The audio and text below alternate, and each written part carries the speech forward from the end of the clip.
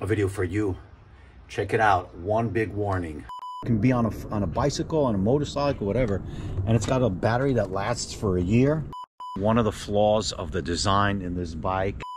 Hey Sandy, where do you get the signal light? It's not a matter of is it going to fall for you or not. It's just a matter of when that's going to happen. Hey guys, good morning. Look what I got. Yeah, I've seen a lot of my buddies review this and check it out, so I reached out to them. I had to check it out to see how good it is, so that will be in the next video. Just have to move it. Today we're going to be talking about three important things that have to do with the ST, Lowrider ST. If you are an owner of a Lowrider ST, this is definitely a video for you. Check it out. One big warning.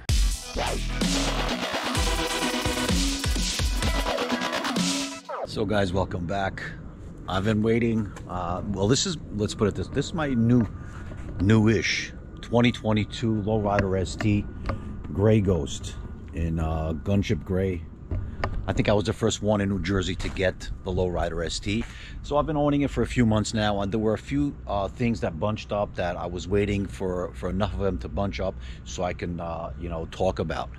I'll talk about three different things today that I think are not being discussed about the Lowrider ST, or things that I've been getting a lot of questions about in the comments section down on my videos. Three different things.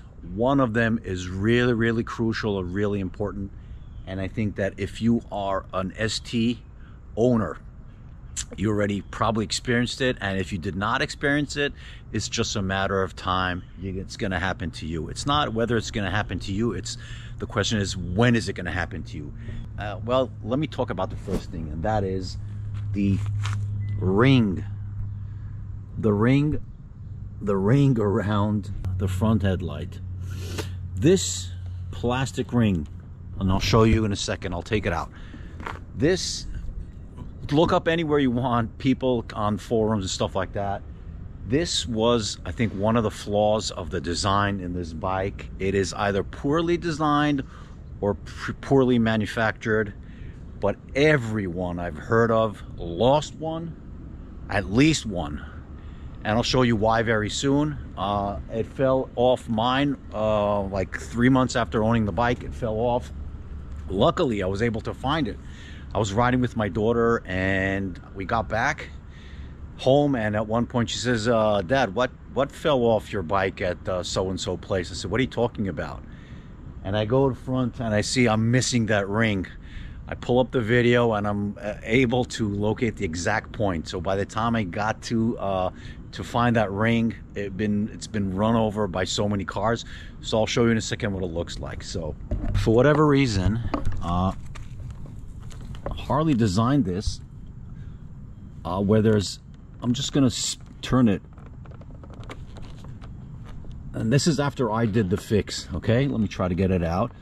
This black rim keeps falling, and I'll show you how to fix it and how to hopefully avoid you losing it again and again. Okay, so I was able to get this plastic rim out. Now it serves no function whatsoever. It's just aesthetics. It covers this black rim and the bolts and screws that hold the headlight into the fairing. Okay, now the way they designed it, now probably you can see, let me try to get you into some good sunlight. You can see all the scratches and from the cars that ran it over when I actually retrieved it and found it. So do you see here? Do you see here all the scratches that I have after this cars ran over it when it fell off my bike? It was on a local road. Anyway, the way they designed it is literally very, very small, 3 small tabs, plastic. I would even say flimsy, without insulting anybody.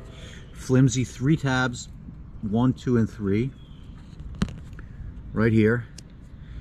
And I'll show you a side view of it. And this thing pretty much fits right in here. 1, 2, and 3.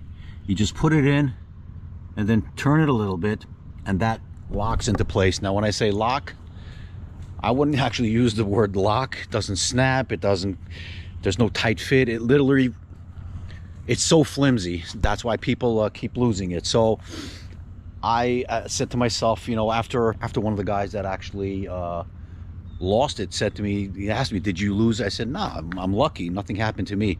Well, a month later I actually lost it. That's when it happened to me. So I said it'd be good service if I let you guys that are going to get their STs soon, or already have their STs, or are going to be losing that ring. I'll tell you how I fixed it. Very easy. There's no fix. It needs to be redesigned, or I don't know, aftermarket will do it, do some kind of a design over here, but I don't see the profit over here in it. So what I did pretty much is I used some double-sided 3M tape. 3M tape over here, double-sided, just so I increase the friction. I used some 3M or Gorilla, whatever, two-sided tape on the top. You can do it on other places, just to increase the friction. That, and once I spin it and it's in place, so it's pretty much glued in, but it's not glued in permanently. I did hear people using silicone or some kind of something like that. Sorry. No, it's all right. Thank you. I did see people using silicone and stuff like that, but then I was afraid whenever I do want to get it off, it won't come off. So yeah, it's in. Put it in, spun it clockwise, and now make sure the tape on the top inside is, you know, there's good contact, and you can see it's not moving. Otherwise, if you don't do that, it easily from you know, from riding, from the bumps, from the vibrations, it finds its way out and falls. And like I said, it's not a matter of is it going to fall for you or not, it's just a matter of when that's going to happen to you. So very, very big warning. Hope you didn't let me know down in the comments, how many rings did you lose? I probably should get myself a new one. I think it's like $30 or $40 on Harley. The thing is, you can't get them right now. So let me know by the comments how many times you lost that ring and what you did to mitigate that, and how did you fix that problem. I did it with two-sided tape. Second thing I want to talk about today, guys, and I've got a lot of comments about it, is hey Sandy, where do you get the signal light brackets? Okay, just a little bit of information, just so you know. Originally, when the bike comes in, there's no engine guard. All you have is the fairing, and there's this little brace that goes from one side to the other. Let me show it to you. Okay, now this is the brace that originally comes with the bike, and it's installed like right here, right there. That brace holds the fairing. It's the lower fairing support, and that bolts in to the frame right over there. And as you see right here, those are the places. I think I got it the other way around, but anyway, this is where the turn signals connect. So when you're installing either the flat out bar like I had before, which actually, by the way, I'm selling it. If you're interested, go to my website, holyshift.us, and pick it up. Very good price. I'll send it out to you. I'm not using it anymore, the Harley Davidson flat out bar. You need, or if you're using any other engine guard, like in this case, the mustache guard, you need to have this part number. This Harley part, by the way, I'll put a link down below, down by the description, and I'll put the part number right here on the screen. And this bracket is a Harley part, and it connects any element, anything that you put, whether it's the flat out bar, which sticks out over here, or the mustache engine guard, or just a normal engine guard that supports the engine guard to the fairing, and that's where this signal light connects. So to those of you that were asking, where do I find that part? It's a Harley part, nothing special about it. Just look it up. I'll put a link again over here so you know where to find this bracket right here, this bracket that connects the engine guard to the fairing, and your signal lights are mounted on it. Third topic that I get a lot of questions about, let me show you. It's about the Bluetooth controller. Now the Bluetooth controller is an add-on that I put so I'm able to control my Rockford Fosgate audio system. I just found it cumbersome to try to get, you know, to try to operate my phone while riding, and I wanted something closer that by a click of a button I can raise the volume up, volume down, song forward, or pause. And this is actually a very cheap item that I found on Amazon. I'll put a link down by the description. Again, it's pretty much, I don't know, $10, $15, $20, not sure.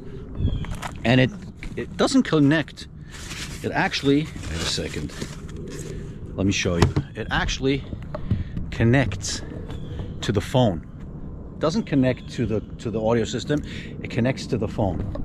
Here you go. Let me show you. It connects by itself. Once I click it on, wait a second. Okay, let me turn the music on. The minute you turn the music on, my disco club, my disco. You see? It's pretty much right here. This is actually moving, controlling my phone. Look how it's moving the phone itself. It has nothing to do with the stereo system itself, and it's extremely convenient. I'm going to skip a song forward by just clicking it over here, right here on that button. You see, next song, next song, next song, volume up. Okay, pause. Very cheap. It's a generic, literally work on any phone, any Bluetooth device. There's no setup, just initial setup. Once it's paired, it works flawlessly. It has a battery. This little thing has a little battery on it. Let me show you how it connects. Literally, it can be on a bicycle, on a motorcycle, whatever, and it's got a battery that lasts for a year. And then so it's like really convenient. The link down by the description. These are the three things that I wanted to talk to you about today. Stay tuned, because I have a lot of more new stuff waiting in the garage. The next coming video is going to be the Let's Roll dolly system, which is, I've seen it with John, I've seen it with Camilo, Rob Simmons. Looks like great, so I reached out to them and they sent it out to me to test and check it out. Let's see if it works for me. I want to unbox it and set it up and check it out. But I have a few more other videos being in the works right now. I'm going to be having the about 1,000 miles review with all the upgrades that I did on the bike. I got new signal lights from Custom Dynamics that I'm going to be installing and comparing. I'll show you later. I have a few more rides. Stay tuned for all these. These are coming very, very, very soon. I'm Sandy. Oh, yeah. Before I go, next week, there's 1 week left. I'm giving away the tour pack, the Advan Black tour pack. This guy, well, not that guy. That guy stays with me, but you guys, the winner of the raffle, of the tour pack raffle, is going to be getting any tour pack they want, any color. You decide the color, you decide the backrest. So that's the winner. The winner's going to be getting that anywhere in the world, wherever you live. And you're the winner. You're going to be getting it from Advan Black. So next week, we're going to be having the raffle. Last chance to grab yourself some tickets on my website. Any item you buy, look at even this beautiful rosary, shirts, hats, any items on my website gives you entries to the raffle. That's it for now, guys. Hope you enjoyed this one. I'm Sandy, and you're watching Holy Shift. Till the next video, guys. Peace out.